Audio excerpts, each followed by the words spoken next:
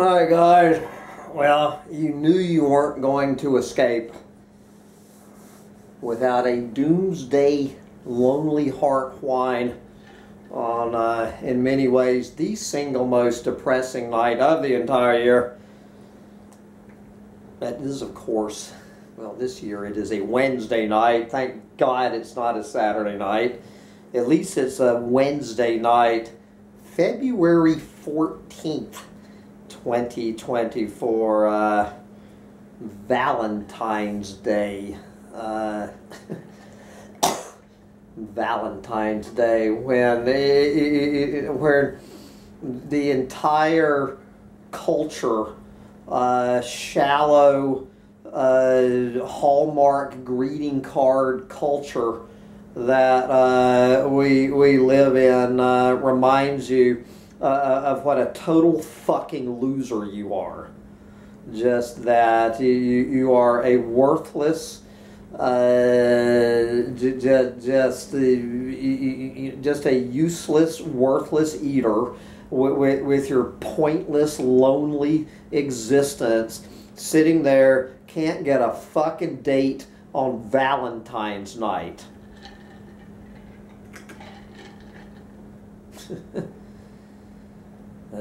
Jesus. And they're trying to dislodge all of my Valentines I received from all of my doomer chicks today. You know, could there be anything more depressing than going on Pile of Fish or any of these goddamn depressing dating apps tonight of all nights?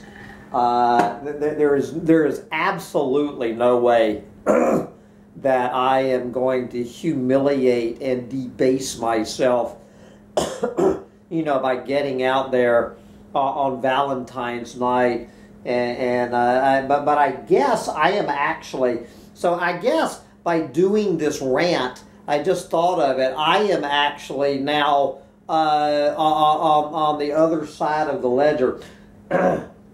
This is just one page. These are the women. This is just Ithaca, New York. This is one page of one small city on this planet. Page after page of these women. I'm gonna, and I've got to sign out right now. Because I did that, I'm showing up on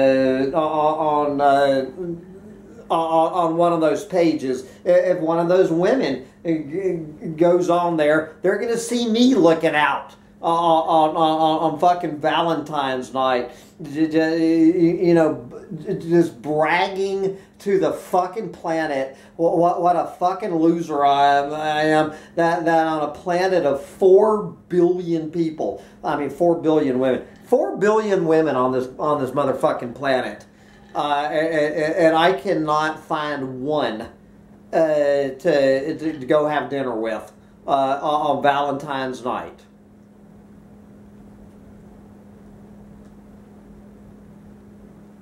You know, on this fucking pile of, how long I've been on there for, going on 3 months, sitting here, and all of these women on there. It's just fucking sad. You know, I don't know what is sadder. Is it New Year's Eve or Valentine's night? Which one is sadder and more depressing going on these dating apps? Would it be New Year's Eve sitting home alone, or Valentine's night sitting home alone? And I don't know which is more depressing. Is it more depressing? Are these fat, ugly, decrepit old bags that you know, who Jack the Ripper wouldn't have sex with Are they more depressing women like that? Advertising tonight, trying to find a man, or is it the good-looking women? You know, these attractive, intelligent, good-looking women. Well, I mean, they're clueless fucking more. But anyway, you know what I'm saying. But debasing themselves out there on Valentine's night, going online, pawing through these pictures of all of these men whose profiles they've already seen 100 fucking times before, same old faces. One of those women in there was some woman that I dated like 4 fucking years ago. There she still is. God.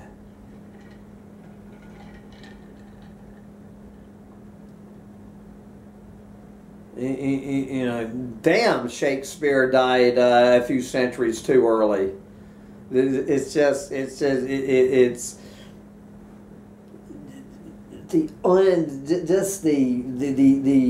gross. Well, I don't even have the vocabulary to describe this whole dating app scene. How fucking depressing it is to go on here. Are there any studies out there that what percentage of suicides are on February 14th? I would be interested to compare the suicides Christmas Eve, New Year's Eve, and Valentine's Day.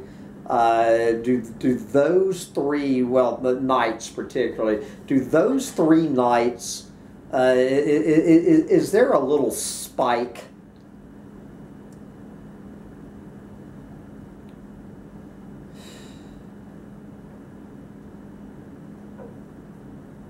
I can't even remember the last time. I guess 3 days ago, I guess I got a message.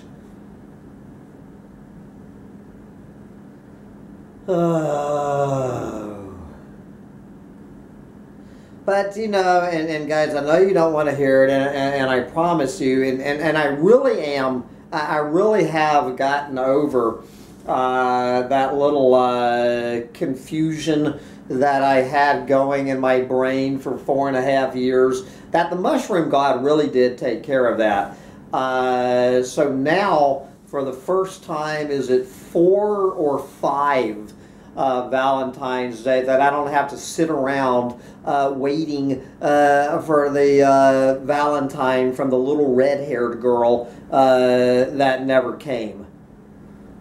You know, every year, just like Charlie Brown, waiting for my Valentine from the little red-haired girl. Obviously, that never came. And so at least I'm not doing that this year. So I have been freed up this year, and which is well, I think you guys are used to a little bit of TMI, but one thing, since I did get this whatever, what would you call that? This it was more than an obsession. It was beyond an obsession. That fucking sick, twisted, unhealthy, is Archon. Is that the word, Archon? Since this succubus, since the mushroom god evicted the succubus out of my heart a few weeks ago, guys, there has been a problem. Is that not only did the mushroom god kick the little succubus out of my heart, But you got to remember, for 4.5 years, she is the one that I fantasized about when I was jerking off. You know, for 4.5 years, I've been fantasizing about when we were finally going to be able to consummate. You know, when I was going to be able to consummate my imaginary love for this imaginary woman. For 4.5 years, I got to have this ridiculous fantasy about this hot, passionate love making we were going to have. I had no need for goddamn Pornhub or YouPorn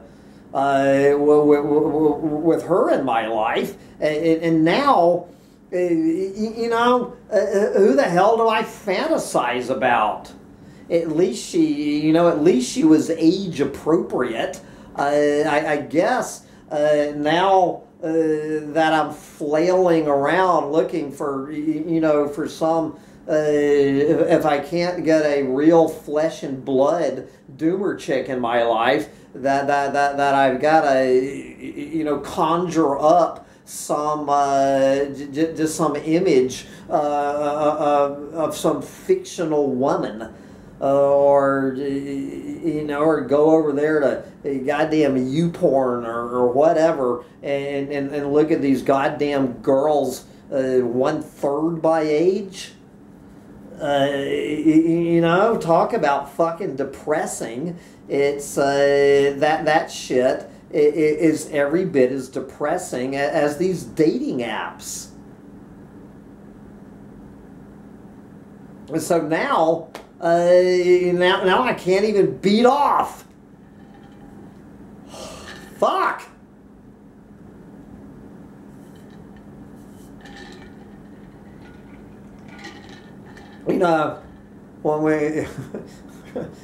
When you're spending Valentine's night alone, and you don't even have a mental image of a woman to masturbate thinking about, you know it's over.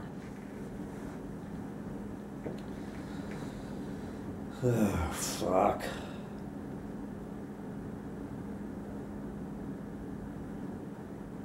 Valentine's night.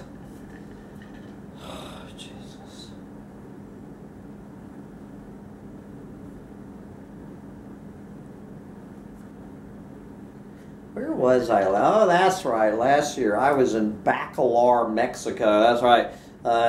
In Bacalar, Mexico, watching all the young, beautiful people. What were they called? Vulva smoothie slurpers, I call them. All those young, beautiful people out partying on Valentine's Day in their little tropical paradise love fest going on down there in Bacalar, Mexico, sitting there alone, getting fucking drunk at sunset, watching all the goddamn little beautiful people lovebirds. Jesus fucking Christ.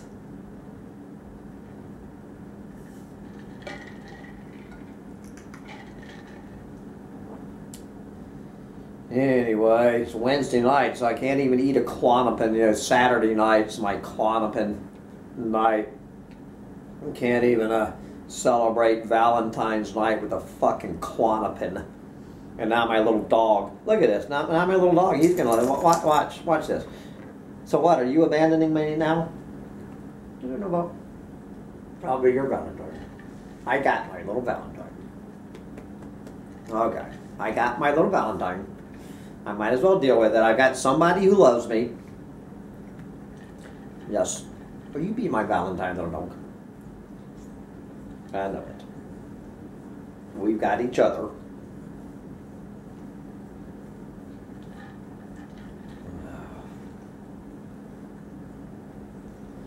I know it, little dog. I am already... so Sancho is now 10. I am already, starting to just, he's getting all gray-headed. He's damn constipated all the time. He's getting this old dog stuff. Guys, when this little dog dies, that's it.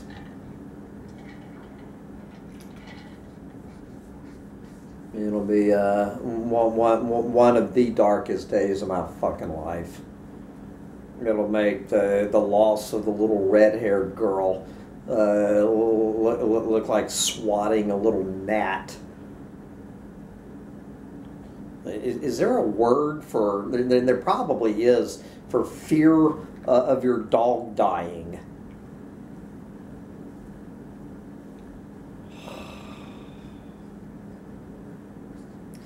Anyway, me and the little dog, we're gonna go get back to Netflix watching this story about, well, I guess it's a documentary about all of these clueless fucking morons following this cult leader, claiming that that he had, that he was not so much abducted by UFOs, but was invited by the Elohim. I don't know if somebody listening to this rant would be the only person on the planet who knows who the fucking Elohim is. I can't believe that you never joined that fucking Elohim cult, which I guess it might still be going on, where all of these clueless fucking morons joining this cult, that this guy, he looks like fucking Bozo the Clown, convincing all of these people that that he has that he's on some sort of one-on-one relationship with these goddamn space aliens. I mean, you wouldn't believe the amount of pussy this guy got. These beautiful fucking women fucking this fucking scumbag, because this dude convinced these clueless fucking bimbos that he could hook them up with the goddamn Elohim on a UFO, and believing this shit. Unbelievable amount of pussy this dude got. Convincing these clueless bimbos. This one woman, just imagining actually having sex with an Elohim. The guy looks like fucking Bozo the Clown. Anyway, I'm just, it's just jaw-dropping. Just jaw-dropping. How men get all this pussy. Convincing these fucking clueless flibberty gibbets that he can take them on a ride on a UFO if they'll just suck his dick. Fucking humans. Fly me away with the fucking Elohim. Happy Valentine's Day. Hope you don't put a fucking bullet through your head. Bye, guys. Okay, little Valentine dog. You're cut loose now.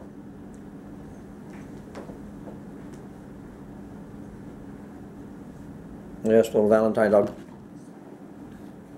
It's about bedtime for Bonzo. You know that.